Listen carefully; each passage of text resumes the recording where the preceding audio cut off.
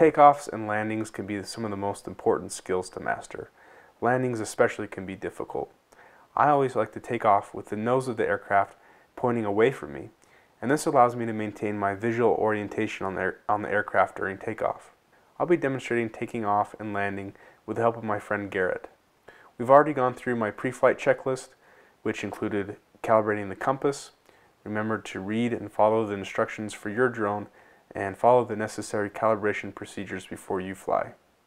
It's best to practice taking off and landing in a wide open place like a grassy field. To take off, many models will require you to first arm the motors. On the Phantom models, this is done by bringing both control sticks down and in towards the center. Once armed, the motors will begin to spin up, but the aircraft will not lift off until you give it just a little bit more throttle. To lift off, slowly and steady push up on the throttle stick, which is the left-hand stick, until the aircraft leaves the ground. On GPS and gyro stabilized models such as the Phantom, the aircraft should hold its position and hover in place if you let off the control sticks. If you are flying a manual model such as many cheap practice drones, you'll have to be constantly making small inputs to maintain a hover.